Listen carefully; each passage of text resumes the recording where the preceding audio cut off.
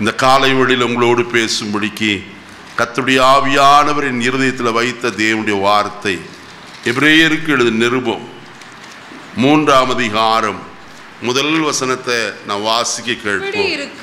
இப்படி இருக்க பரம அழைப்புக்கு பங்குள்ளவர்களாகிய பரிசுத்த சகோதரரே, நாம் அறிக்கை பண்ணுகிற அப்போஸ்தலரும் பிரதான ஆசாரியருமாயிருக்கிற கிறிஸ்து இயேசுவை கவனித்து பாருங்கள். கர்த்தருடைய பரிசுத்த நாமத்துக்கு ஸ்தோத்திரம் உண்டாகட்டும். தலைகளை தாழ்த்தி ஜெபிப்போமா. மகா இரக்கமுள்ள தெய்வமே, இந்த காலை வேளையிலேயும் உம்முடைய சமூகத்தை நாங்கள் வந்து உம்முடைய முகத்தை நாங்கள் நோக்கி பார்க்க எங்களுக்கு ஒரு நல்ல தருணத்தை கொடுத்தீரே, அதற்காக ஸ்தோத்திரம். இப்பொழுது எங்களோடு நீர் பேசும் ஆண்டவரே. உம்முடைய வார்த்தைகளை நாங்கள் கேட்கிறவளாய் மட்டுமல்ல, அதன்படி செய்கிறவளாய் எங்களை மாற்றும். உம்முடைய கிருபை எங்களோடு இருக்கட்டும். எல்லா துதியும் கனமும் மகிமையும் உமக்கு செலுத்துகிறோம். இரட்சகர் நாமத்தில் வேண்ட ஒரு நல்ல பிதாவே, ஆமென். கர்த்தருடைய பரிசுத்த நாமத்துக்கு மீண்டுமா நான் கர்த்தரை ஸ்தோத்திரிக்கிறேன். நாம் தேவனுடைய வார்த்தையை வாசிக்கட்டும். இப்படி இருக்க பரம அழைப்புக்கு பங்குள்ளவர்களாகிய பரிசுத்த சகோதரரே என்று சொல்லப்பட்டதிலிருந்து 2 காரியங்களை கடந்த வாரத்தில் உங்களோடு கூட நான் சொல்ல நேர்ந்தது. முதலாவது காரியம், ஒளியில் உள்ள பரிசுத்தவானுடைய சுதந்திரத்தில் நாம் பங்கடைய வேண்டும். 2வது காரியம், தேவ சமூகத்திலே இருந்து நல்ல பங்காகிய தேவ வசனத்தை கேட்பதிலே நாம் பங்காளியாய் மாற வேண்டும். இயேசு சொன்னார், தேவையானது ஒன்றே, மரியாள் தன்னை விட்டு எடுபடாத நல்ல பங்கை என்ன செய்தால் அவருடைய சமூகத்தில் கர்த்தருடைய வசனத்தை கேட்பது ஒரு நல்ல பங்காய் காணப்படுகிறது. இன்றைக்கு அதனுடைய தொடர்ச்சியாய் சில காரியங்களை நான் கர்த்தர் எனக்கு அனுமதிக்கிற நேரத்தில் நான் உங்களோடு பகிர்ந்து கொள்ள விரும்புகிறேன். வசனத்தை வாசிக்கல. எபிரேயருக்கு எழுதின நிருபம் 12ஆம் அதிகாரம் 10வது வசனத்தை நான் வாசிக்க கேட்போம். அவர்கள் தங்களுக்கு நலம் என்று தோன்றினபடி கொஞ்ச காலம் சிட்சித்தார்கள். இவரோ தம்முடைய பரிசுத்தத்திற்கு நாம் பங்குள்ளவர்கள் ஆகும் பொருட்டு நம்முடைய பிரயோஜனத்திற்காகவே நம்மை சிட்சிக்கிறார். அருமையான கர்த்தருடைய வசனத்தில் வாசிக்கிறோம், அவர்கள் தங்களுக்கு நலமென்று தோன்றினபடி கொஞ்ச காலம் சிட்சித்தார்கள். இவரோ தம்முடைய பரிசுத்தத்திற்கு நாம் பங்குள்ளவர்கள் ஆகும் பொருட்டு நம்முடைய பிரயோஜனத்திற்காகவே நம்மை என்ன செய்கிறாரா? இங்க 3வது காரியமாய் நான் சொல்ல விரும்புகிறது, நாம் அவருடைய பரிசுத்தத்திற்கு யாராய் மாற வேண்டும்? பங்காளிகளாய் மாற வேண்டும். கர்த்தர் சொன்னார், நான் பரிசுத்தர் ஆகையால் நீங்களும் பரிசுத்தராயிருங்கள் என்று சொன்னார். அப்போஸ்தலனாகிய பேதுரு சொல்லும் போது 1 பேதுரு 1ஆம் அதிகாரத்தில் நான் வசனத்தில் வாசிக்கிறோம், நான் பரிசுத்தர் ஆகையால் நீங்களும் எப்படி இருங்கள்? பரிசுத்தராயிருங்கள் என்று சொன்னார். மறுபடி அடுத்த முறையை சொல்லும் போது, உங்களை அழைத்தவர் பரிசுத்தராயிருக்கிறது போல நீங்களும் உங்கள் நடக்கைகள் எல்லாவற்றிலேயும் பாருங்கள். தமிழிலே உங்கள் நடக்கை என்று எழுதப்பட்டிருக்கிறது, ஆனால் ஆங்கிலத்தில் இப்படி சொல்லப்பட்டிருக்கிறது, in all your conversations என்று. உங்களுடைய பேச்சுக்களில் எல்லாம் நீங்கள் எப்படி இருங்கள்? பரிசுத்தராயிருங்கள். நம்முடைய பரிசுத்தத்தை கெடுப்பதே எது என்று சொன்னால் நம்முடைய பேச்சு, உரையாடல் தான். நன்றாய் பேசிக் கொண்டிருப்பார்கள், வேறு விதமாய் பேச ஆரம்பிக்கிற காரியங்கள். நம்முடைய பரிசுத்தத்திற்கு பங்காய் நாம் மாற வேண்டுமானால் நான் ஒன்று, நம்முடைய பேச்சில் ரொம்ப ஜாக்கிரதை உள்ளவர்களாய் காணப்பட வேண்டும். யாரோடும் சரி, எதிர்ப்பாளரோடும் சரி, மற்றவர்களோடும் சரி, நாம் எப்போதும் நம்முடைய வார்த்தைகளில் கவனம் உள்ளவர்களாய் காணப்பட வேண்டும். பிசாசு அதைத்தான் பிடித்து கொண்டு நம்மை குறித்து குற்றம் செலுத்துகிறவனாய் காணப்படுவான். நல்ல கவனிக்க வேண்டிய ஒரு காரியம். இன்றைக்கு நாம் அவருடைய பரிசுத்தத்திற்கு பங்குள்ளவர்களாய் மாற வேண்டுமே. அவர் பரிசுத்தராய் இருக்கிறார். ஆகையால் நாம் பரிசுத்தராய் மாறும்படிக்குதான் நாம் என்ன செய்திருக்கிறார், அழைத்திருக்கிறார் என்று கர்த்தருடைய வேத வசனத்திலே நாம் வாசிக்கிறோம். நான் வசனத்திலே வாசிப்போமானால் எபிரேயர் 12ஆம் அதிகாரம் 5ஆம் வசனத்திலே சொல்லப்பட்டிருக்கிறது, அன்றியும் என் மகனே நீ கர்த்தருடைய சிட்சையை அற்பமாய் எண்ணாதே, அவரால் கடிந்து கொள்ளப்படும் போது பாருங்க, நம்முடைய ஜீவத்தை நாம் பரிசுத்தத்திற்கு பங்குள்ளவர்களாகும் பொருட்டு இவர் என்ன செய்கிறாராம், கொஞ்ச காலம் நம்மை சிட்சிக்கிறவராய் காணப்படுகிறார். நாம் அவருடைய பாதையை விட்டு சற்று விலகும் போதெல்லாம் சிட்சையின் மூலமாய் நம்ம என்ன செய்கிறவராய் இருக்கிறார், திருத்துகிறவராய் காணப்படுகிறார். வேதமே சொல்லுகிறது, அதே 12ஆம் அதிகாரத்தில் 7வது வசனத்தில், எல்லாருக்கும் கிடைக்கும் சிட்சை உங்களுக்கு கிடையாதிருந்தால் நீங்கள் புத்திரராயிராமல் வேசி பிள்ளைகளாயிருப்பீர்களே. அருமையானே, அடுத்த வசனத்தில் சொல்கிறார், அன்றியும் நம்முடைய சரீரத்தின் தகப்பன்மார் நம்மை சிட்சிக்கும் போது அவர்களுக்கு நாம் அஞ்சி நடந்திருக்க நாம் பிழைக்கத்தக்கதாக ஆவிகளின் பிதாவிற்கு வெகு அதிகமாய் என்ன செய்ய வேண்டுமாம், அடங்கி நடக்க வேண்டும் அல்லவா. நாம் அடிக்கடியாய் வாசிக்கிற, மாதந்தோறும் வாசிக்கிற ஒரு வேத வசனம் ஒன்று உண்டு. 1 கொரிந்தியர் 11ஆம் அதிகாரத்திற்கு வருவோம். வாசிப்போமா கர்த்தருடைய வசனத்தை? அங்கே 31வது வசனத்திலிருந்து வாசிக்கலாம். நம்மை நாமே நிதானித்து அறிந்தால் நாம் நியாயம் தீர்க்கப்படும்.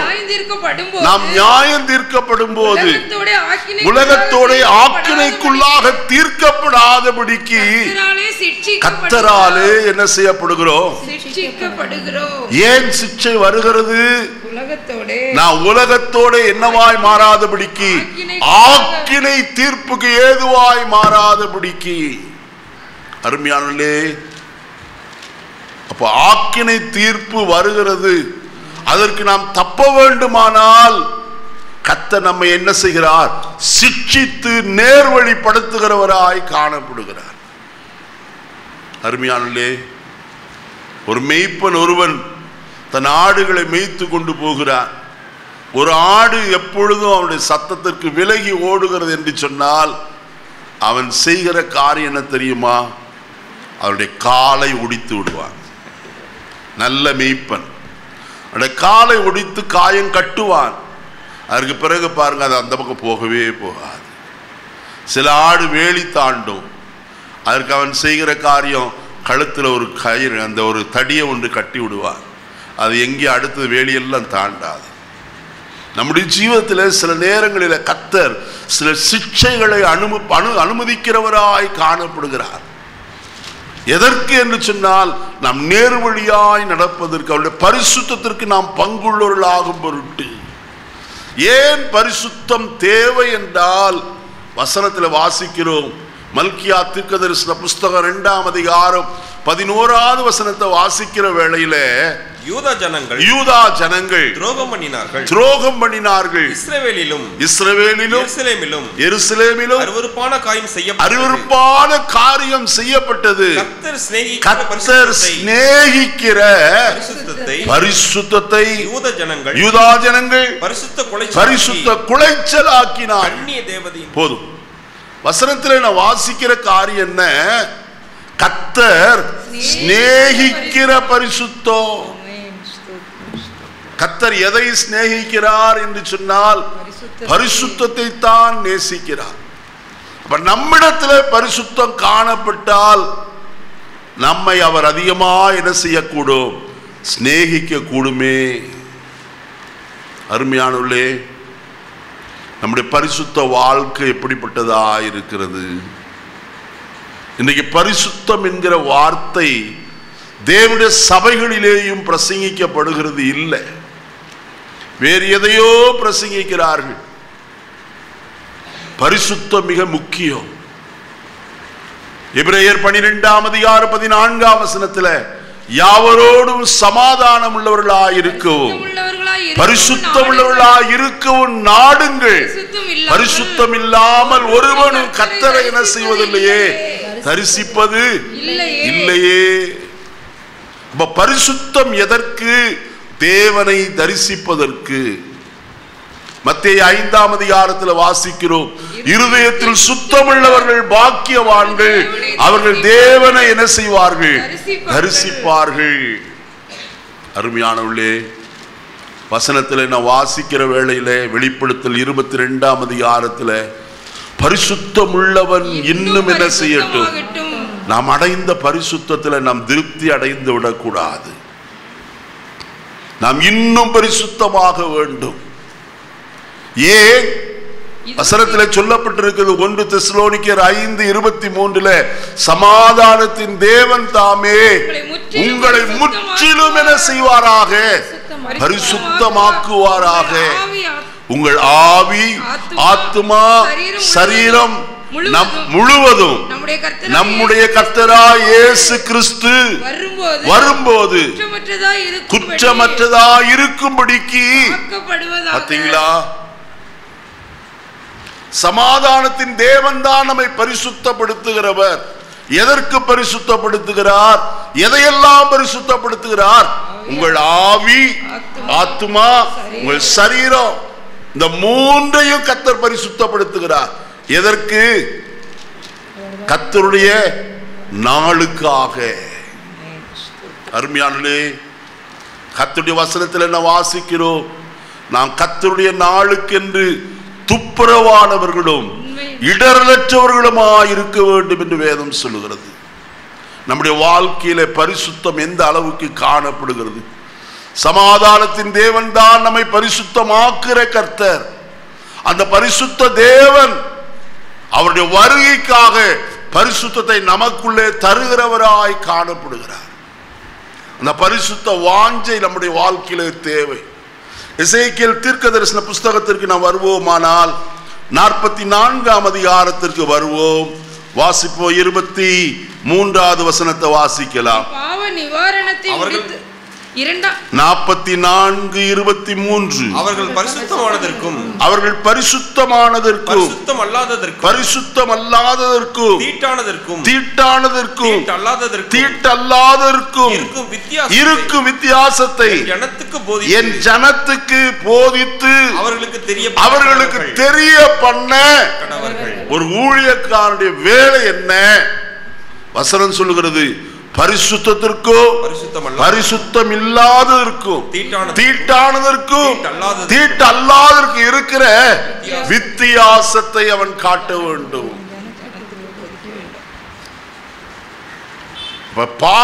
பிரித்து காட்டினால் தான் எது பரிசுத்தம் எது பரிசுத்தம் இல்லை என்பதை காட்டினால்தான் ஜனங்கள் வழிதப்பி போக மாட்டார்களே. வேத வசனத்தில் என்ன வாசிக்கிறோம்? கலாத்தியர் 5 எபேசியர் 5:26 வசனத்தில் வாசிக்கும் போது, தாம் அதை திருவசனத்தை கொண்டு தண்ணீர் முழுக்கினால் சுத்திகரித்து பரிசுத்தமாக்குறதற்கும் கரை திரை முதலானவர்கள் ஒன்றுமில்லாமல் பரிசுத்தமும் பிழை அற்றதுமான மகிமையுள்ள சபையாக அதை தமக்கு முன் நிறுத்திக் கொள்வதற்காகத்தான் தம்மை தாமே என்ன செய்திருக்கிறார்? ஒப்பு கொடுத்திருக்கிறார். ஐயா, நன்றாய் கவனிங்க. கர்த்தர் எதற்காக தம்மை ஒப்பு கொடுத்தார் என்று வேத வசனங்களை வாசிக்கும் போதுதான் நமக்கு தெரியும். கலாத்தியருக்கு எழுதின நிருபம் 1 வருவோமானால் 4 வசனத்தில் இவ்விதமாய் சொல்லப்பட்டிருக்கிறது, அவர் தாமே இப்பொழுது அவர் நம்மை இப்பொழுது இருக்கிற பொல்லாத பிரபஞ்சத்தில் நின்று விடுவிக்கும்படி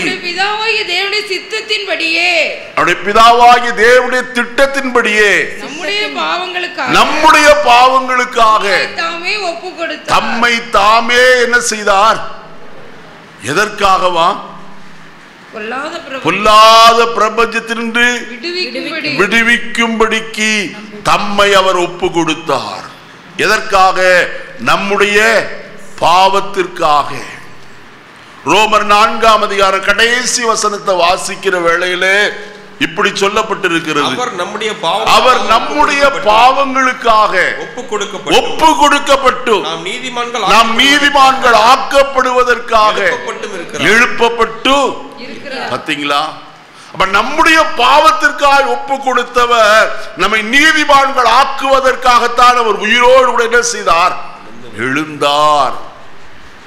ஆயல்தான் அப்போஸ்தலனாகிய பவுல் கொரிந்து சபையாருக்கு சொல்கிறார், உங்களில் சிலர் இப்படிப்பட்டவர்களாயிருந்தீர்கள், ஆயினும் கர்த்தராகிய இயேசு கிறிஸ்துவின் நாமத்தினாலும் நமது தேவனுடைய ஆவியினாலும் கழுவப்பட்டீர்கள், பரிசுத்தமாக்கப்பட்டீர்கள், நீதிமான்கள் ஆக்கப்பட்டீர்களே.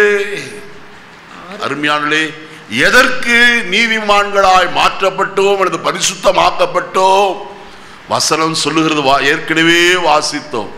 எபேசியர் 5:26 தாம் அதை திருவசனத்தை கொண்டு தண்ணீர் முழுக்கினால் சுத்திகரித்து பரிசுத்தமாக்குறதற்கும் கரை திரை முதலான ஒன்றுமில்லாமல் பரிசுத்தமும் பிழை அற்றதுமான மகிமையுள்ள சபையாய் அதை தமக்கு முன்பாக என்ன செய்வதற்கு, அருமையானே, உங்களையும் என்னையும் மகிமையான சபையாக அவருக்கு முன்பதாய் நிறுத்தும்படிக்குத்தான் தம்மை தாமே என்ன செய்திருக்கிறார்? ஒப்பு கொடுத்திருக்கிறார். அவருடைய குமாரனாகிய இயேசு கிறிஸ்துவின் ரத்தம் சகல பாவங்களை நீக்கி நம்ம என்ன செய்திருக்கிறது? சுத்திகரித்திருக்கிறது. ஒவ்வொரு நாளும் நாம் பரிசுத்தம் அடைய வேண்டியது அவசியம். ஒவ்வொரு நிமிஷமும் பரிசுத்தம் அடைய வேண்டும். என்றால் நாம் பொல்லாத உலகத்தில் வாழ்ந்து கொண்டிருக்கிறோம். நம்முடைய கண்களினாலே, நம்முடைய காதுகள் கேட்கிறதினாலே, நம்முடைய வாயின் பேச்சுக்களிலே எத்தனையோ தவறுகள் வர வாய்ப்புகள் உண்டு. எல்லாவற்றுக்கும் விலகி ஜீவித்து நம்முடைய பரிசுத்தத்தை நாம் என்ன செய்ய வேண்டும்? காத்துக்கொள்ள வேண்டுமே. எசேக்கியேல் 37ஆம் அதிகாரத்திற்கு வருவோமானால் 27-28 வசனங்களிலே இப்படி சொல்லப்பட்டிருக்கிறது, என் வாசஸ்தலம் அவர்களிடத்தில் இருக்கும், நான் அவர்கள் தேவனாயிருப்பேன், அவர்கள் என் ஜனமாயிருப்பார்கள். அப்படியே என் பரிசுத்த ஸ்தலம் அவர்கள் நடுவில் என்றென்றைக்கும் இருக்கும்படிக்கு நான் இஸ்ரவேலை பரிசுத்தம் பண்ணுகிற கர்த்தர் என்று அறிந்து கொள்வார்கள். பார்த்தீங்களா? அவர்கள் நடுவிலே வாசம் பண்ணி அவர்களை என்ன செய்கிற கர்த்தராம்? பரிசுத்தப்படுத்துகிற கர்த்தர். அருமையானே, நம் நடுவிலே வாசமாயிருக்கிற கர்த்தர் யார்? எப்படிப்பட்டவர் என்று சொன்னால் நம்மை பரிசுத்தமாக்குகிற கர்த்தர். நேற்றைய தினத்திலேயே நான் பேசினேன், எங்கே 2 அல்லது 3 பேர் என் நாமத்தினாலே கூடியிருக்கிறார்களோ அங்கே அவர்கள் நடுவிலே இருப்பேன் சொன்னார். அந்த நடுவிலே வாசம் பண்ணுகிற கர்த்தர் தான் நம்ம என்ன செய்கிறவர்? ஒவ்வொரு நிமிஷமும் நம்மை பரிசுத்தப்படுத்துகிறவராய் காணப்படுகிறார். அருமையானவர்களே, நான் வசனத்தை வாசிக்கிற வேளையிலே எசேக்கியேல் தீர்க்கதரிசன புஸ்தகம் 20ஆம் அதிகாரம் 12வது வசனத்திலே இப்படி சொல்லப்பட்டிருக்கிறது, நான் தங்களை பரிசுத்தம் பண்ணுகிற கர்த்தர் என்று அவர்கள் அறியும்படிக்கு. யார்தான் பரிசுத்தப்படுத்துகிறவர்? நம்மை நாம் பரிசுத்தமாக்க முடியாது. நம்மை பரிசுத்தப்படுத்துகிற ஒருவர் உண்டு. அவர்தான் நம்ம என்ன செய்ய வேண்டும்? பரிசுத்தப்படுத்த வேண்டும். எதற்கையா பரிசுத்தப்படுத்த வேண்டும்? யோசுவாவின் புஸ்தகம் 3ஆம் அதிகாரம் 5ஆம் வசனத்தை வாசிப்போம். யோசுவா 3ஆம் அதிகாரம் 5வது வசனம். யோசுவா ஜனங்களை நோக்கி உங்களை பரிசுத்தம் பண்ணிக்கொள்ளுங்கள், நாளைக்கு கர்த்தர் உங்கள் நடுவிலே ஹல்லேலூயா ஒரு அற்புதம் நடக்கணுமானால் அதற்கு தேவை என்ன தெரியுமா? பரிசுத்தம் தேவை. நம்முடைய வாழ்க்கையில பரிசுத்தம் வந்து விட்டால் அற்புதம் என்ன செய்யும்? நடக்க ஆரம்பித்து விடும். கர்த்தருடைய சாட்சியாய் நான் சொல்லுகிறேன், இன்றைக்கு உங்களை என்ன செய்யுங்கள்? பரிசுத்தம் பண்ணிக் கொள்ளுங்கள். நாளைக்கு கர்த்தர் உங்கள் நடுவிலே என்ன செய்வார்? அற்புதங்களை செய்வார். எழுதப்பட்ட வார்த்தை உண்மை உள்ளது. பரிசுத்தத்திற்கும் அற்புதத்திற்கும் சம்பந்தம் உண்டு. பிரியமானவர்களே, நம்முடைய வாழ்க்கையிலே அற்புதத்தை பெற்றுக் கொள்ள வேண்டுமானால் நிச்சயமாய் பரிசுத்தமாக வேண்டியது அவசியமாய் இருக்கிறது. இன்னொரு காரியத்தை நான் உங்களுக்கு சொல்ல விரும்புகிறேன். யாத்ராகமத்தின் புஸ்தகம் 19ஆம் அதிகாரத்துக்கு நேராய் கடந்து வருவோம். யாத்ராகமத்தின் புஸ்தகம் 19ஆம் அதிகாரம் வாசிப்போமா? 10வது வசனத்தை வாசியுங்கள். பின்னும் கர்த்தர் மோசேயை நோக்கி, நீ ஜனங்களிடத்தில் போய் இன்றைக்கும் நாளைக்கும் அவர்களை பரிசுத்தப்படுத்து, அவர்கள் தங்கள் வஸ்திரங்களை தோய்த்து 3ஆம் நாளைக்கு ஆயத்தப்பட்டிருக்க கடவர்கள். 3ஆம் நாளிலே சகல ஜனங்களுக்கும் பிரத்யட்சமாக சீனாய் மலையில கர்த்தர் என்ன செய்வார்? இறங்கி வருவார். அருமையான கர்த்தருடைய ஜனமே, பரிசுத்தம் எங்கே உண்டோ கர்த்தர் அவர்கள் நடுவில் என்ன செய்கிறவர்? இறங்கி வருகிறவர். இந்த ஜனங்கள் யார்? ஆட்டுக்குட்டியின் இரத்தத்தினாலே கழுவப்பட்டு மீட்கப்பட்ட தேவ ஜனம். செங்கடலுக்கு நேராய் வந்து அங்கே ஞானஸ்நானம் பெற்ற ஜனம். சீனாய் மலையிலே கர்த்தருடைய மகிமையை கண்ட ஜனம். இந்த ஜனத்திற்கு கர்த்தர் சொல்கிற வார்த்தை, உங்களை என்ன செய்யுங்கள்? பரிசுத்தப்படுத்திக் கொள்ளுங்கள். யாருக்கு சொன்னார் தெரியுமா? 19ஆம் அதிகாரம் 5வது வசனத்தை வாசியுங்கள். இப்பொழுது நீங்கள் என் வாக்கை உள்ளபடி கேட்டு என் உடன்படிக்கையை கைக்கொள்வீர்களானால் சகல ஜனங்களிலும் நீங்களே எனக்கு சொந்த சம்பத்தாய் இருப்பீர்கள். பூமி எல்லாம் என்னுடையது. அடுத்த வசனம், நீங்கள் எனக்கு ஆசாரிய ராஜ்யமும் பரிசுத்த ஜாதியுமாய் இருப்பீர்கள் என்று இஸ்ரவேல் புத்திரரோடே பாருங்க. நீங்க யாரு? பரிசுத்த. 6வது வசனம், நீங்கள் எனக்கு ஆசாரிய ராஜ்யமும் பரிசுத்த ஜாதியுமாய் இருக்கிறீர்கள். இந்த பரிசுத்த ஜாதிக்குத்தான் கர்த்தர் மறுபடியும் சொல்லுகிற ஒரு வார்த்தை, இன்றைக்கும் நாளைக்கும் நீங்கள் உங்களை பரிசுத்தப்படுத்திக் கொள்ளுங்கள். 3ஆம் நாளிலே கர்த்தர் உங்கள் எல்லாருடைய கண்களுக்கு முன்பதாக என்ன செய்வார்? பிரத்யட்சமாய் சீனாய் மலையிலே இறங்கி வருவார். கர்த்தருடைய பிள்ளைகளே, பரிசுத்தம் கர்த்தரை தம்முடைய சிங்காசனத்தை விட்டு இறங்கி வர பண்ணுகிறது. எவ்வளவு பரிசுத்த வாழ்க்கை நம்முடைய வாழ்க்கையில அவசியமாக இருக்கிறது. கர்த்தர் நம்மிடத்தில் விரும்புகிறது அதுதானே. 1 கொரிந்தியர் 10ஆம் அதிகாரத்தில் வாசிக்கும் போது கர்த்தருடைய வசனம் சொல்கிறது, 5வது வசனத்தில், அவர்களோடு கூட சென்ற ஞான கன்மலையின் தண்ணீரை குடித்தார்கள். அந்த கன்மலை கிறிஸ்துவே. எல்லாரும் அருமையானே, நன்றாய் கவனியுங்கள். அவர்களோடு கூட சென்ற ஞான கன்மலை தான் இப்பொழுது எதை விரும்புகிறார்? பரிசுத்தத்தை விரும்புகிறார். வேத வசனத்தில் வாசிக்கும் போது வசனம் சொல்லுகிறது, உபாகமத்தின் புஸ்தகம் 23ஆம் அதிகாரத்தில் வாசிப்போமா? உபாகமத்தின் புஸ்தகம் 23ஆம் அதிகாரம் 14வது வசனம், உங்கள் தேவனாய கர்த்தர் உன்னை ரட்சிக்கவும் உன் சத்துருக்களை உன் கையில் ஒப்பு கொடுக்கவும் உன் பாளையத்திற்குள்ளே உலாவிக் கொண்டிருக்கிறார். அவர் உன்னிடத்தில் அசுசியான காரியத்தை கண்டு உன்னை விட்டு போகாதபடிக்கு உன் பாளையம் எப்போதும் எப்படி இருக்க கடவது? சுத்தமாய் பரிசுத்தமாய் இருக்க கடவது. ஐயா, இங்க வசனத்தில் சொல்லப்பட்டிருக்கிற வார்த்தை நன்றாய் கவனியுங்கள். உன் தேவனாய கர்த்தர் உன்னை ரட்சிப்பதற்கும் உன் சத்துருக்களை உன் கையில் செய்வதற்கு. பாத்தீங்களா? சத்துருக்களை யார் கையில ஒப்பு கொடுக்கிறாராம்? நம்முடைய கையிலே ஒப்பு கொடுக்கும். அவர் நம்முடைய பாளையத்திற்குள்ள என்ன செய்கிறார்? உலாவி கொண்டிருக்கிறார். ஆகையால் அசுசியான காரியம் உன்னிடத்திலே காணப்படாதபடிக்கு உன் பாளையம் எப்பொழுதும் எப்படி இருக்க கடவது? சுத்தமாய் இருக்க கடவது. நம்முடைய வாழ்க்கையில பரிசுத்தத்தை வாஞ்சிப்போம். எசேக்கியேல் தீர்க்கதரிசன புஸ்தகம் 22ஆம் அதிகாரம் 26வது வசனத்துக்கு நாம் மறுபடியும் வருவோமானால் வசனம் இப்படி சொல்லப்பட்டிருக்கிறது. எசேக்கியேல் 22:26.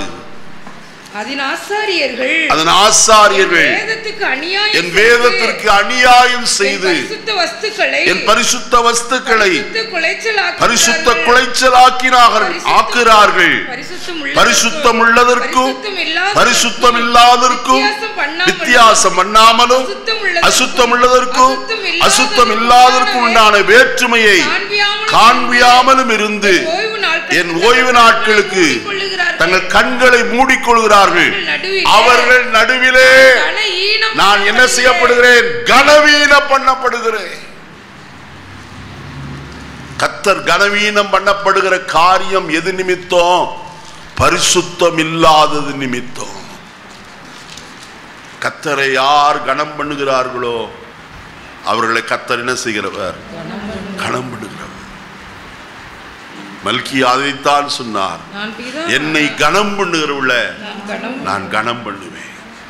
நான் பிதாவானால் என் கனம் எங்கே? நான் எஜமானனால் எனக்கு பயப்படுகிற பயம் எங்கே என்று சேனைகளின் கர்த்தர் கேட்கிறார். தன் நாமத்தை அசட்டை பண்ணுகிற உங்களை கேட்கிறார். பாத்தீங்களா? காலையிலே பயத்தோடும் பக்தியோடும் நாம் காணப்பட வேண்டியது அவசியமாயிருக்கிறது.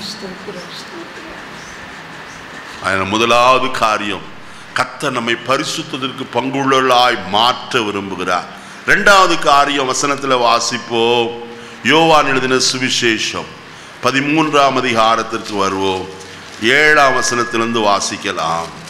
இயேசு அவனுக்கு பிரதியுத்தரமாக, நான் செய்கிறது இன்னதென்று நீ இப்பொழுது அறியாய், இனிமேல் அறிவாய் என்றார். பேதுரு அவரை நோக்கி நீர் ஒரு காலம் என் கால்களை கழுவப்படாது என்றான்.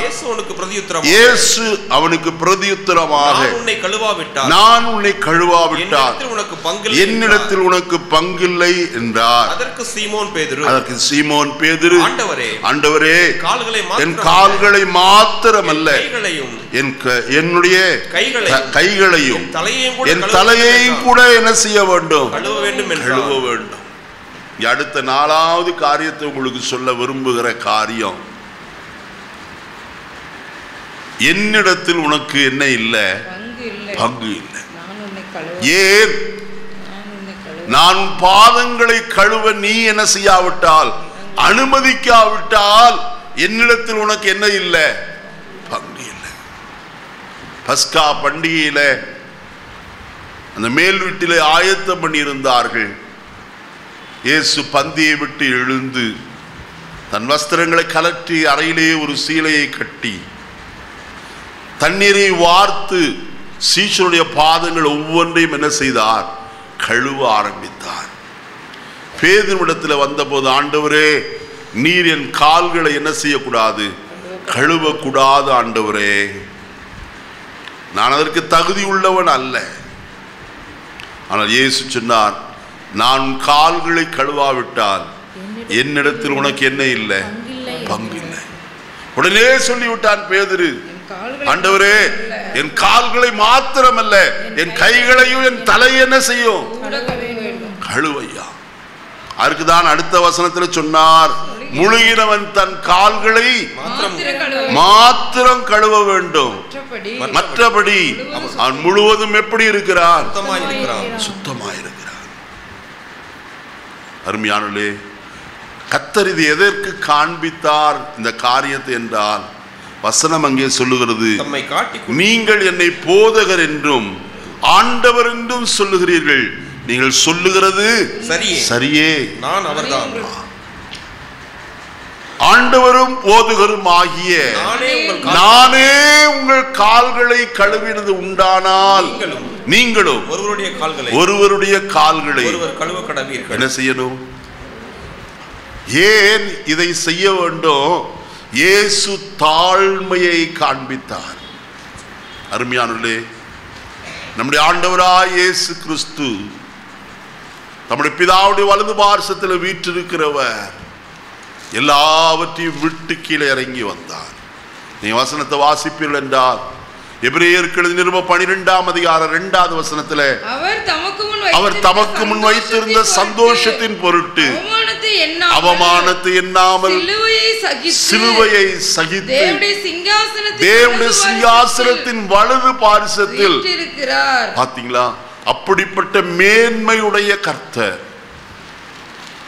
பிலிப்பியர்களை சொல்லும் போது தாம் தேவனுக்கு சமமாயிருப்பதை கொள்ளையாடின பொருளாய் எண்ணாதபடிக்கு தம்மை தாமே வெறுமையாக்கி அடிமையின் ரூபம் எடுத்து மனுஷ சாயலானார். அவர் மனுஷ ரூபமாயிருந்தும் மரண பரியந்தம், அதாவது சிலுவையின் மரண பரியந்தம் கீழ்ப்படிந்தவராகி தம்மை தாமே என்ன செய்தார்? பார்த்தீங்களா? தேவனுடைய மகிமை எல்லாவற்றையும் அங்க விட்டு விட்டு இறங்கி வந்தவர். பேதுரு அதிசயத்தை கண்டபோது லூக்கா 5ஆம் அதிகாரத்துல நான் பாவியான மனுஷன், நீர் என்னை விட்டு என்ன செய்யணும்? போக வேண்டும் என்று சொன்ன அந்த மனுஷன் இப்பொழுது என் கால்களை கழுவப்படாது என்று சொன்ன போது இயேசு சொன்னார், என்னிடத்தில் உனக்கு என்ன இல்லை? பங்கு இல்லை. அண்ட சராசரங்களை படைத்த கர்த்தர் தம்மையே தாழ்த்தி ஒரு மனுஷனுடைய பாதங்களை கழுவ அவர் எத்தனிப்பாரானால் நம்முடைய ஜீவத்தில் எவ்வளவாய் நாம் தாழ்மைப்பட வேண்டியது அவசியம். தாழ்மை உள்ளவனுக்கு தான் கர்த்தர் என்ன செய்கிறார்? கிருபை அளிக்கிறார். தன்னைத்தான் தாழ்த்துகிறவன் எவனும் உயர்த்தப்படுவான் என்று எழுதப்பட்டிருக்கிறதே. நம்ம எவ்வளவாய் நம்மை தாழ்த்துகிறோம். நாம் கிறிஸ்துவினிடத்தில் பங்குள்ளவர்களாய் மாற வேண்டுமானால் நம்மிடத்தில் காணப்பட வேண்டிய பிரதான பங்கு அல்லது காரியம் தாழ்மை. நாம் எவ்விதமான தாழ்மையின் சிந்தை உள்ளவர்களாய் காணப்படுகிறோம். ஒரு வேலைக்காரனை போல யூதருடைய வழக்கம் எல்லாம் தன் வீட்டுக்கு வருகிற யாரையாகிலும் விசேஷித்த விருந்தாளிகளை அந்த வீட்டில் இருக்கிற கடைசி அடிமைதான் அவருடைய பாதரட்சியின் வாரை அவிழ்த்து பாதரட்சிகளை ஒரு பக்கம் வைத்து வீட்டுக்குள் பிரவேசிப்பதற்கு முன்பு அவருடைய கால்களை கழுவுவார். அதை போல கிறிஸ்து ஒவ்வொருடைய பாதங்களையும் கழுவ ஆரம்பித்தாரே. இந்த தாழ்மையின் சிந்தையை நாம் இப்போதும் என்ன செய்ய வேண்டும்? தரித்து கொண்டவர்களாய் நாம் காணப்பட வேண்டும். எதை குறித்து நாம் மேன்மை பாராட்டல் ஆகாது. ஞானி தன் ஞானத்தை குறித்து என்ன செய்ய வேண்டாம்? மேன்மை பாராட்ட வேண்டாம். பராக்கிரமன் தன் பராக்கிரமத்தை குறித்து மேன்மை பாராட்ட வேண்டாம். ஐஸ்வர்யவான் தன் ஐஸ்வர்யத்தை குறித்து மேன்மை பாராட்டாதிருப்பானாக. வேண்டாம். மேன்மை பாராட்டுகிறவர் பூமியிலே கிருபையையும் நியாயத்தையும் நீதியும் செய்கிற கர்த்தர் நான் என்று என்னை அறிந்து உணர்ந்திருக்கிறதை குறித்தே என்ன செய்யணுமா? மேன்மை பாராட்ட கடவுள். பவுல் சொல்லும் போது சொல்கிறார், கிறிஸ்துவின் சிலுவையை குறித்தல்லாமல் வேறு ஒன்றையும் குறித்து என்ன செய்ய மாட்டேன்? மேன்மை பாராட்டாதிருப்பேனாக. ஏன் மேன்மை பாராட்டக்கூடாது? சங்கீத புஸ்தகத்தில் வாசிக்கிற 20ஆம் சங்கீதத்தில் சிலர் ரதங்களை குறித்தும் சிலர் குதிரைகளை குறித்தும் என்ன செய்கிறார்கள்? மேன்மை பாராட்டுகிறார்கள். அவர்கள் முறிந்து விழுந்தார்கள், நாங்களோ எழுந்து நிமிர்ந்து நிற்கிறையா. மேன்மை பாராட்டுகிறதுக்கு நம்மிடத்தில் யாதொரு தகுதி இல்லை. கர்த்தரை குறித்து மேன்மை பாராட்டுவோம். அப்படிப்பட்டவர்களுக்கு தான் கர்த்தரோடு பங்கு உண்டு. நீ அடுத்த காரியத்துக்குள்ளே நான் கடந்து வருகிற 5வது காரியம் வாசிப்போமா? 1 பேதுரு 4ஆம் அதிகாரம் 13வது வசனத்தை வாசிக்கலாம். 1 பேதுரு 4:13. கிறிஸ்துவின் மகிமை வெளிப்படும் போது, கிறிஸ்துவின் மகிமை வெளிப்படும் போது நீங்கள் களிகூர்ந்து மகிழும்படியாக, நீங்கள் களிகூர்ந்து மகிழும்படியாக அவருடைய பாடுகளுக்கு நீங்கள் பங்காளிகள் ஆனதால் சந்தோஷப்படுங்கள். என்ன செய்யுங்கள்? எதற்கு பங்காளியாய் மாற வேண்டுமாம்? பாடுகளுக்கு, கிறிஸ்துவின் பாடுகளுக்கு நீங்கள் பங்காளியாய் மாற வேண்டும். அதைத்தான் இங்கே சொல்லுகிறார். எதற்கு? கிறிஸ்துவின் மகிமை வெளிப்படும் போது நீங்கள் களிகூர்ந்து என்ன செய்யும்படிக்கு? மகிழும்படிக்கு. அப்ப பாடுகளை பொறுமையாய் சகிக்க வேண்டியது அவசியம் என்று வேதம் சொல்லுகிறதே. எதற்கு? வசனத்தில் வாசித்தோம். கிறிஸ்துவின் மகிமை வெளிப்படும் நாளில் நீங்கள் எப்படி இருக்கும்படிக்கு? மகிழ்ந்து களிகூறும்படிக்கு. கிறிஸ்மஸ் வந்துருச்சுனாலே சண்டே ஸ்கூல் பிள்ளைகளுக்கு ஒரு பெரிய மகிழ்ச்சி. ஏன்? வீட்டில் புது ட்ரெஸ் கிடைக்கும், அன்னைக்கு பிரியாணி கிடைக்கும், எல்லாம் கிடைக்கும். அதை காட்டிலும் இன்னொரு மகிழ்ச்சி என்ன தெரியுமா? வருஷத்தில் கிறிஸ்மஸ் நிகழ்ச்சி நடந்தா அதில் பார்ட்டேக்கராய் அல்லது பங்காளிகளாக இருப்பதில் அவளுக்கு மகிழ்ச்சி. அது மட்டும் இல்லை, எல்லாம் முடிந்த பிறகு கடைசியில் கிஃப்ட் கொடுப்பாங்க பாருங்க. அந்த பிள்ளைகள் அதை ஆவலோடு கூட என்ன செய்கிறாங்க? எதிர்பார்த்து உடனே திறந்து பார்க்குறாங்க.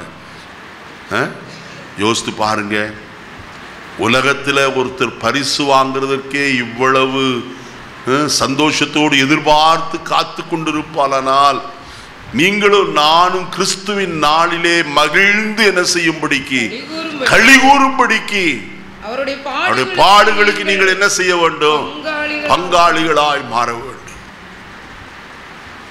பாடுகளில் சகிக்கிற ஒரு தன்மை நமக்கு தேவை. வசனத்தில் நம்ம வாசிக்கிற வேளையிலே வசனம் அதே வசனத்தில் சொல்லப்பட்டிருக்கிறது. 16வது வசனத்தை வாசியுங்கள். ஒருவன் கிறிஸ்தவனாய் இருப்பதனால் பாடுபட்டால் நீங்கள் வெட்கப்படாமல் இருந்து அது நிமித்தம் தேவனை. உங்களை பாடுபடுத்துறாங்களா? உங்களை நிந்திக்கிறார்களா? உங்களை அவமானப்படுத்துகிறார்களா? நீங்க தேவனை மாத்திரம் என்ன செய்யுங்க? மகிமைப்படுத்துங்க. 14வது வசனம் என்ன சொல்லுகிறது? நீங்கள் கிறிஸ்துவின் நாமத்தின் நிமித்தம் நிந்திக்கப்பட்டால் நீங்கள் யாரா இருக்கிறீர்கள்? உங்களை நிந்தித்தாலே நீங்கள் பாக்கியவான்கள். எது நிமித்தம்? கிறிஸ்துவின் நாமத்தின் நிமித்தம். ஏன் தெரியுமா? ஏனென்றால் கிறிஸ்துவின் ஆவியா, தேவனுடைய ஆவியானவர், ஏனென்றால் தேவனுடைய ஆவியாகிய மகிமையுள்ள ஆவியானவர் உங்கள் மேல என்ன செய்கிறார்? தங்கி இருக்கிறார். ஐயா, உங்க மேல இருக்கிறது எது?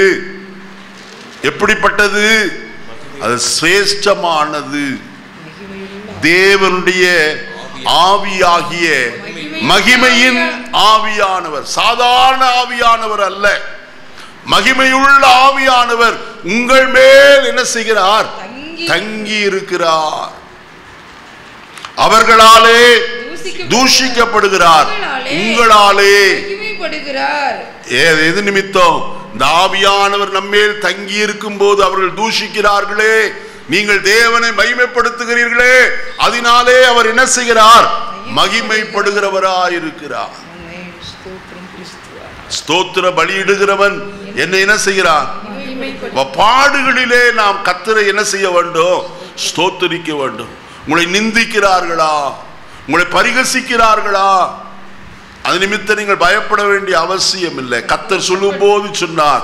மத்தேயு 5ஆம் அதிகாரம் 44வது வசனத்தை வாசிக்கிற வேளையில மத்தேயு 5:44 சொல்லுகிறேன், நான் உங்களுக்கு சொல்லுகிறேன், உங்கள் சத்துருக்களை சிநேகியுங்கள், உங்கள் சபிக்கிறவர்களை ஆசீர்வதியுங்கள், உங்கள் பகைக்கிறவர்களுக்கு நன்மை செய்யுங்கள், உங்களை நிந்திக்கிறவர்களுக்காகவும் உங்களை துன்பப்படுத்துகிறவர்களுக்காகவும் ஜெபம் பண்ணுங்கள். இப்படி செய்வதினால் பரலோகத்தில் இருக்கிற உங்கள் பிதாவுக்கு பாத்தீங்களா? உங்களை நிந்தித்தா நீங்க என்ன செய்யுங்க?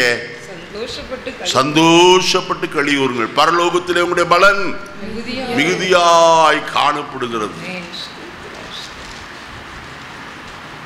அதனால யார் என்னத்தை சொன்னாலும் அதை பற்றி கவலைப்பட வேண்டிய அவசியம் இல்லை.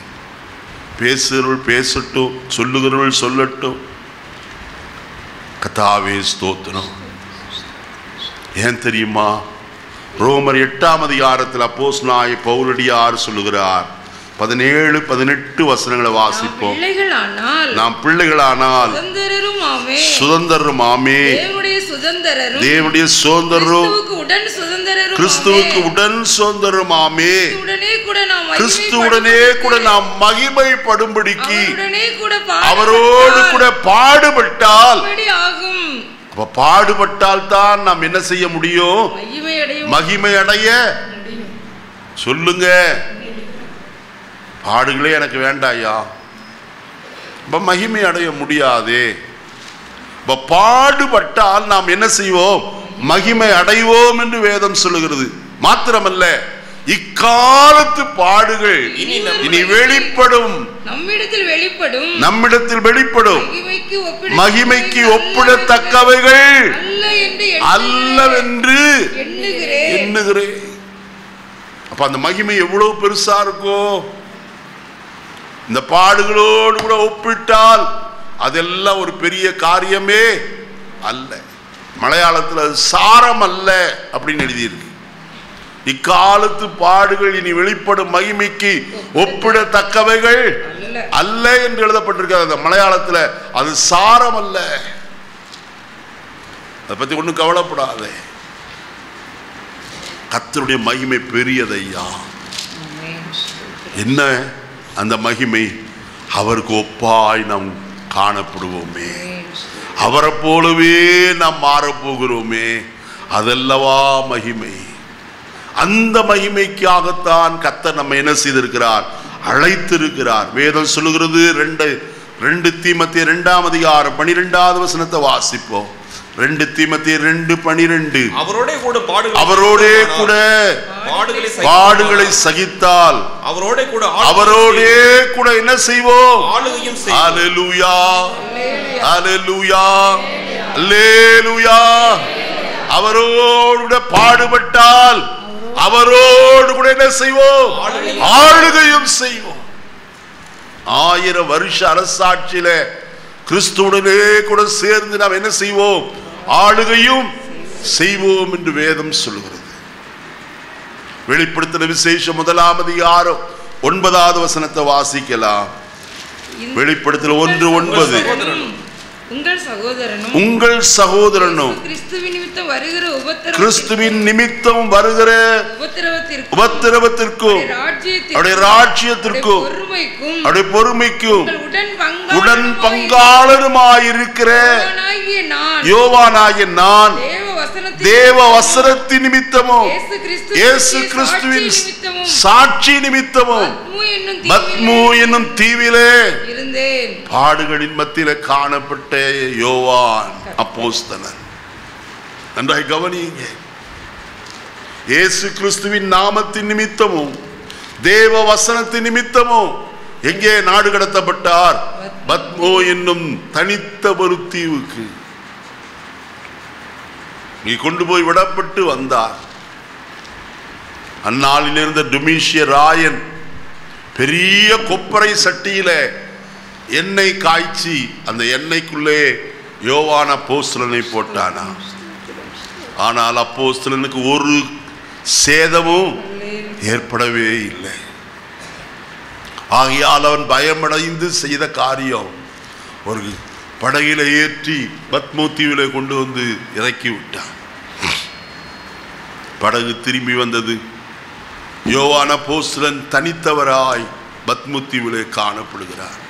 அங்க வசனத்தில் என்ன வாசிக்கும் போது கர்த்தருடைய வசனத்தில் இவ்விதமாய் சொல்லப்பட்டிருக்கிறது நாம் பார்க்கிறோம். 10வது வசனத்துல கர்த்தருடைய நாளில் ஆவிக்குள்ளானே அப்பொழுது எனக்கு பின்னாலே எக்கால சத்தம் போன்ற ஒரு பெரிதான சத்தத்தையும் பார்த்தீங்களா? தனித்திருந்தாலும் அவன் வேற எதையும் சிந்திக்கல. ஐயோ, இப்படி நாம் தனித்து விடப்பட்டோமே, புறக்கணிக்கப்பட்டு விடோமே, தள்ளப்பட்டு விட்டோமே, இங்க ஒன்று இல்லையே என்றெல்லாம் யோசிக்கல. அவர் செய்த காரியம் ஆவிக்குள்ளாக்கப்பட்டார். பாடுகளின் நடுவிலே ஆவிக்குள்ளாக்கப்பட்ட போது மகிமையடைந்த கிறிஸ்துவை அவர் என்ன செய்ய நேர்ந்தது? தரிசிக்க நேர்ந்தது. பிரியமானவர்களே, இந்த காலை வழியில ஒன்று சொல்லுகிறேன், நம்முடைய பாடுகளிலே நாம் சந்தோஷமாய் கர்த்தரை ஆராதிக்கும் போது கர்த்தரை தரிசிக்கும் ஸ்லாக்கியம் நமக்கு என்ன செய்கிறது? கிடைக்கிறது. அப்போஸ்தலனுக்கு மட்டுமல்ல, நம்முடைய பிள்ளைகள் எல்லாருக்கும் கர்த்தர் அதை செய்ய வல்லவராயிருக்கிறார். அருமையானே, நாம் பாடுகளின் வழியே கடந்து போனாலும் கர்த்தர் நம்மை கைவிட மாட்டார். அவர் நம்மோடு கூட வருகிறவர். வேதவசனம் சொல்கிறதே, நான் மரண இருளின் பள்ளத்தாக்கிலே நடந்தாலும் பொல்லாப்புக்கு பயப்படேன், தேவரீர் என்னோடு கூட இருக்கிறீர், உமது கோலும் உமது தடியும் என்ன செய்யும்? எந்த பள்ளத்தாக்கின் வழியாய் கடந்து போனாலும். வசனத்தில் வாசிக்கிறோமே, அவர்கள் அழுகையின் பள்ளத்தாக்கை உருவ நடந்து அதை நீரூற்றாக்கி கொள்ளுகிறார்கள், மலையும் குளங்களை நிரப்பும்.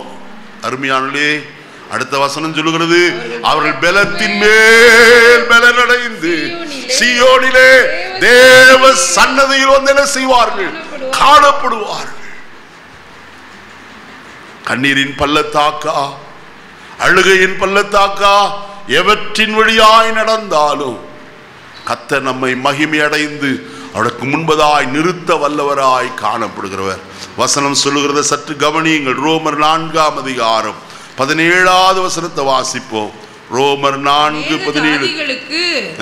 உன்னை தகப்பனாக ஏற்படுத்தி அநேக ஜாதிகளுக்கு உன்னை தகப்பனாக ஏற்படுத்தினேன் என்று எழுதியிருக்கிறபடி அவர் தாம் விசுவாசித்தவரும் மரித்தோரை உயிர்ப்பித்து இல்லாதவர்களை இருக்கிறவர்களை போல அழைக்கிறவருமாயிருக்கிற தேவனுக்கு முன்பாக நம் எல்லாருக்கும் என்னானான்? தகப்பனானான் என்று எழுதப்பட்டிருக்கிறது. வசனத்தில் வாசிக்கிறோம், அநேக ஜாதிகளுக்கு உன்னை தகப்பனாக ஏற்படுத்தினேன் என்று எழுதியிருக்கிறபடி அவன் தான் விசுவாசித்தவரும் மரித்தோரை உயிர்ப்பித்து இல்லாதவளை இருக்கிறவளை போல அழைக்கிற தேவனுக்கு முன்பாக நம் எல்லாருக்கும் என்னானான்? தகப்பனானான். ஆபிரகாமுடைய ஜீவிதத்திலும் பாடுகளின் வழியே கடந்து போனார். ஆனாலும் கர்த்தர் இந்த மனுஷனை கைவிடல, கர்த்தரை மேன்மைப்படுத்தினாரே. அருமையானே, வசனத்தில் நாம் வாசிப்போமானால் எபிரேயர் 10ஆம் அதிகாரம் 33வது வசனத்திலிருந்து வாசிக்கலாம். எபிரேயர் 10:33. நான் கட்டப்பட்டிருக்கிறேன், நிந்தைகளாலும் உபத்திரவங்களாலும் நீங்கள் வேடிக்கையாக்கப்பட்டதும் அல்லாமல் அப்படி நடத்தப்பட்டவர்களுக்கு பங்காளிகளுமானீர்கள். நான் கட்டப்பட்டிருக்கையில் நீங்கள் என்னை குறித்து பரிதபித்ததுமின்றி பரலோகத்தில் அதிக மேன்மையும் நிலையுள்ளதுமான சுதந்திரம் உங்களுக்கு உண்டென்று அறிந்து உங்கள் ஆஸ்திகளையும் கொள்ளையிட சந்தோஷமாய் கொள்ளையிட கொடுத்தீர்கள். ஆகையால் மிகுந்த பலனுக்கு ஏதுவான உங்கள் தைரியத்தை விட்டு விடாதிருங்கள். நீங்கள் தேவனுடைய சித்தத்தின்படி செய்து வாக்குத்தத்தம் பண்ணப்பட்டதை பெரும்படிக்கு பொறுமை உங்களுக்கு எதை பெரும்படிக்கு? வாக்குத்தத்தத்தை பெரும்படிக்கு. அந்த வாக்குத்தத்தம் என்ன? அங்க வசனத்தில் வாசிக்கிறோம். பரலோகத்தில் அதிக மேன்மையும் நிலை உள்ளதுமான சுதந்திரம் உங்களுக்கு என்னது உண்டு என்று எழுதப்பட்டிருக்கிறது. அருமையானே, நமக்கு ஒரு வாக்கு தத்தத்தை கர்த்தர் கொடுத்திருக்கிறார். என்ன வாக்கு தத்தம்? யோவான் 14:2 வாசிக்கும் போது, நான் போய் உங்களுக்காக ஒரு ஸ்தலத்தை ஆயத்தம் பண்ண போகிறேன். நான் போய் ஸ்தலத்தை ஆயத்தம் பண்ண பின்பு நான் இருக்கிற இடத்துல நீங்களும் இருக்கும்படிக்கு நான் மறுபடியும் வந்து உங்களை என்னிடமா என்ன செய்வேன். பாருங்கள், எவ்வளவு பெரிய வாக்கு தத்தம். நான் மறுபடியும் என்ன செய்வேன்? வருவேன். கலிலேயராகிய மனுஷரே, நீங்கள் வானத்தை ஏன் அண்ணாந்து பார்த்து என்ன செய்கிறீர்கள்? நிற்கிறீர்கள். உங்களிடத்திலிருந்து வானத்திற்கு எழுந்தருளி போன இந்த இயேசுவானவர் எப்படி எழுந்தருளி போனாரோ அப்படியே என்ன செய்வார்? மறுபடியும் வருவார். அவரை பார்த்து எதிர்பார்த்து காத்து கொண்டிருக்கிறோம். அதான் வசனத்தில் சொல்லப்பட்டிருக்கிறது. நம்முடைய குடியிருப்போ பரலோகத்தில் இருக்கிறது. அங்கே இருந்து கர்த்தராயிருக்கிற இயேசு கிறிஸ்து என்னும் ரட்சகர் வர எதிர்பார்த்து கொண்டிருக்கிறோமே. எத்தனை பேருக்கு அந்த எதிர்பார்ப்பு உண்டு? எபிரேயர் 9 வாசிக்கும் போது அங்கே வசனம் சொல்கிறது 27 வசனத்தில், அன்றியும் ஒரே தரம் மரிப்பதும் பின்பு நியாய தீர்ப்படைவதும் மனுஷனுக்கு நியமிக்கப்பட்டிருக்கிறபடியே கிறிஸ்துவும் அநேகருடைய பாவங்களை சுமந்து தீர்க்கும்படிக்கு ஒரே தரம் பலியிடப்பட்டு தமக்காக காத்து கொண்டிருக்கிறவர்களுக்கு ரட்சிப்பை அருளும்படிக்கு இரண்டாம் தரம் பாவம் இல்லாமல் ஹல்லேலூயா எதிர்பார்த்து கொண்டிருக்கிறோமா? எத்தனையோ காரியங்களை எதிர்பார்த்து கொண்டிருக்கிறோம். நான் சீட்டு கட்டிட்டு இருக்கேன், அடுத்த மாசத்துல சீட்டு எடுத்துடலான்னு எதிர்பார்ப்பு. நேரமே போய் சீட்டு நடத்துறவங்கிட்ட சொல்லிடுறது, எனக்கு அடுத்த மாசம் சீட்டு கொடுத்து. அவங்க என்ன எண்ணிட்டு இருக்கோம், எத்தனை நாள். ஒரு பொண்ணை பார்த்து நிச்சயம் பண்ணி முடிச்சுட்டா கல்யாண பத்திரிகையெல்லாம் அடிச்சதும் கவுண்ட் டவுன் ஸ்டார்ட் ஆயிரும். இன்னும் 20 நாள் இருக்கு, 10 நாள் இருக்கு, 5 நாள் இருக்கு. ஒரு பரபரப்பு. ஏன்? தனக்கு நியமிக்கப்பட்ட மணவாளன் என்னை வந்து என்ன செய்ய போகிறான்? கைப்பிடிக்க போகிறான். நான் அவனோடு கூட என்னுடைய புதிய வாழ்க்கையை நான் என்ன செய்யறேன்? தொடங்க போகிறேன். அந்த எதிர்பார்ப்பெல்லாம் உலக பிரகாரமான எதிர்பார்ப்பு இருக்கு. நம்முடைய ஜீவிதத்தில் நம்முடைய மணவாளன் சீக்கிரமாய் வரப்போகிறாரே, அவரை எதிர்பார்த்து காத்து கொண்டிருக்கிறோமா? நான் கடைசியாக ஒன்றை சொல்லி முடிக்க விரும்புகிறேன். வாசிப்போம். வெளிப்படுத்தின விசேஷம் 20 6 முதலாம் உயிர்த்தெழுதலுக்கு பங்குள்ளவன் பாக்கியவானும் பரிசுத்தவானுமாயிருக்கிறார். அவர்களுக்கு இரண்டாம் மரணத்தின் மேல் அதிகாரம் இல்லை. இரண்டாம் மரணம் அப்படின்னு என்னது? வசனத்தை வாசிங்க. வசனம் 14 வசனத்தை வாசிங்க. 13 வாசிங்க. சமுத்திரம் தன்னிலுள்ள மரித்தோரை ஒப்புவித்தது. மரணமும் பாதாளமும் தங்களிலுள்ள மரித்தோரை ஒப்புவித்தன. யாவரும் தங்கள் கிரியைகளின்படியே நியாய தீர்ப்படைந்தார்கள். அப்பொழுது மரணமும் பாதாளமும் அக்கினி கடல்லே தள்ளப்பட்டது. அப்படியானால் யாருக்கு இரண்டாம் மரணத்தின் மேல் அதிகாரம் இல்லை? முதலாம் உயிர்த்தெழுதலுக்கு பங்குள்ளவன் பரிசுத்தவானும் பாக்கியவான். அப்ப பரிசுத்தவான் மேல் இரண்டாம் மரணத்திற்கு என்ன இல்லை? அந்த இரண்டாம் மரணம் என்னது?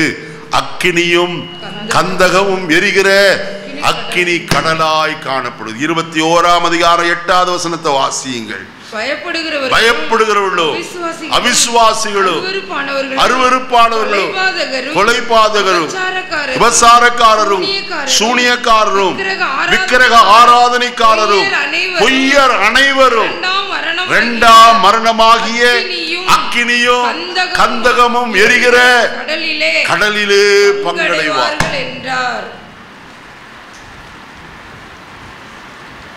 நம்ம சுத்தி பக்கத்துல ஒரு கடலும் இல்லை. கடலுக்கு போகணும்னா இந்த பக்கம் கொச்சினுக்கு போகணும், அரேபியன் சி, இல்லை மெட்ராஸுக்கு போகணும், அங்கே இங்கே கீழே பக்கம் போனால் கன்னியாகுமரி போகணும். சில பேர் பிள்ளைகளுக்கு சொல்லு, இதுதான் பெரிய கடல் ஒன்று இருக்குது நம்ம ஊர் பக்கத்தில். எந்த கடல்? குறிச்சி கடல்.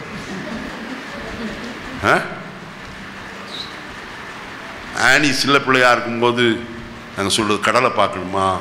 அது சொல்ல, ஆமாம் ஆமாம் ஆமாம் கடல் பார்க்கணும். போகும்போதே காட்டுறது, பாரு இதுதான் பெரிய கடல் பற்றியா. ஐயோ கடல் இவ்வளோ பெருசு இருக்கா?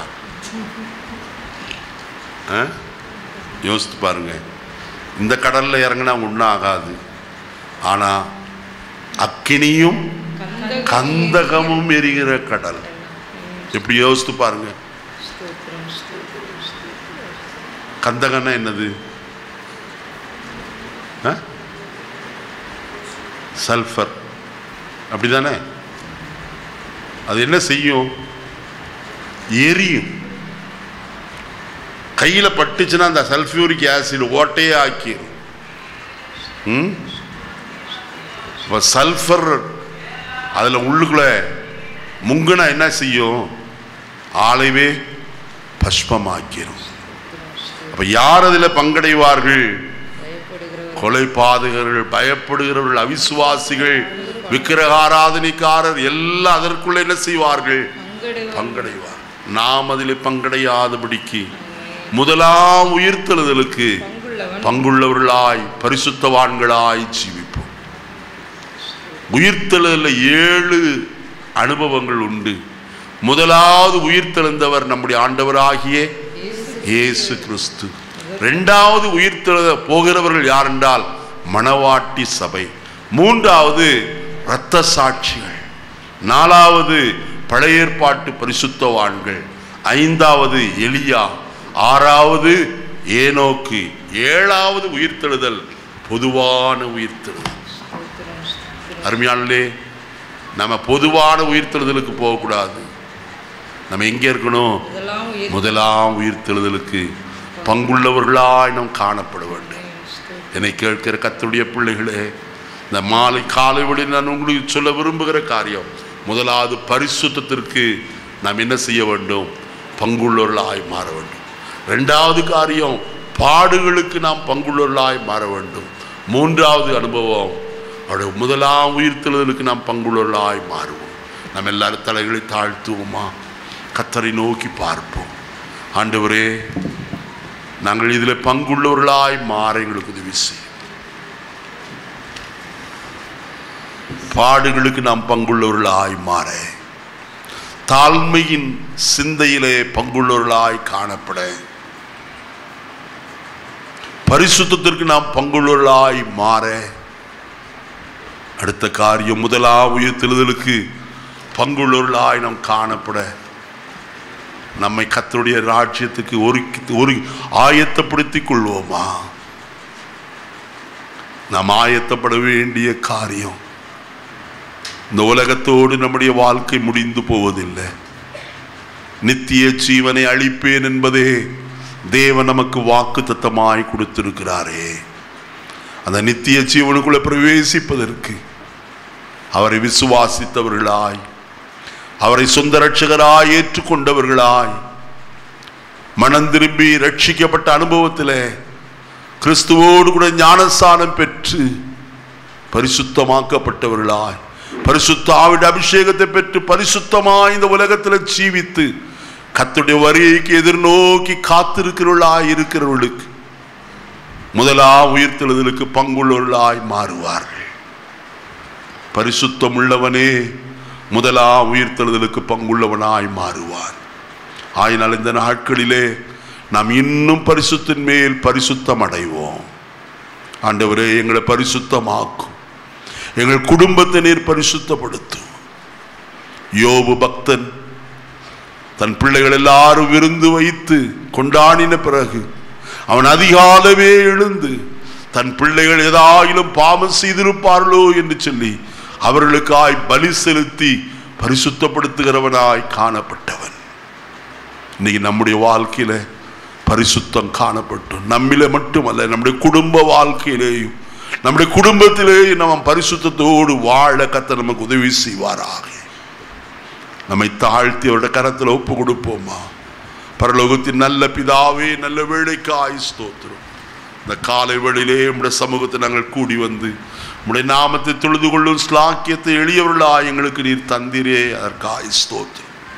விசேஷமாய் இன்றைக்கு நாங்கள் ஆராய்ந்து பார்த்த ஆண்டவரே ஸ்தோத்திரிக்கிறோம், காரியங்களுக்கு ஆய்ச்சபிக்கிறோம். ஆண்டவரே, பரம அழைப்புக்கு பங்குள்ளவர்களாகி பரிசுத்த சகோதரரே என்று எங்களை அழைத்தீரே. இருளின் அதிகாரத்தை விட்டு தமது அன்பின் குமாரனுடைய ராஜ்யத்திற்கு பங்குள்ளவர்களாய் நாங்கள் மாற அழைக்கப்பட்டிருக்கிறோம் என்றும், ஆண்டவரே உம்முடைய பாதப்படியில் அமர்ந்து வேத வசனத்தை தியானிக்கிற பங்கை நாங்கள் பெற்றுக்கொள்ளவும், ஆண்டவரே பரிசுத்தத்திற்கு நாங்கள் பங்குள்ளவர்களாய் காணப்படவும், பாடுகளுக்கு நாங்கள் பங்காளியாய் ஜீவிக்கவும் மாத்திரமல்ல ஆண்டவரே ஸ்தோத்திரிக்கிறோம். கர்த்தாவே உடைய வசனத்தை கேட்டபடி கர்த்தாவே ஸ்தோத்திரிக்கிறோம். முதலாம் உயிர்த்தெழுதலுக்கு நாங்கள் பங்குள்ளவர்களாய் காணப்பட, தாழ்மையின் சிந்தையுடையவர்களாய் நாங்கள் காணப்பட எங்களுக்கு உதவி செய். இந்த வசனங்களை நாங்கள் தொடர்ந்து தியானித்து இன்னும் பரிசுத்தத்தில் நாங்கள் முன்னேற எங்கள் ஒவ்வொரு கணக்கு வச்சு எங்களுடைய மனவாழ்னா இயேசு வரும்போது நாங்கள் எந்த விதத்தில் கைவிடப்பட்டவர்களாய் அல்ல, மூடு சேர்க்கப்பட்டவர்களாய் காணப்பட எங்களுக்கு உதவி செய். நம்முடைய பிள்ளைகளை நீர் இன்னும் பரிசுத்தமாக்கும், தொடர்ந்து நடத்தும் நன்மைகளினால் நிரப்பும். இரட்சகர் இயேசுவின் நாமத்தில் பிதாவே, ஆமென்.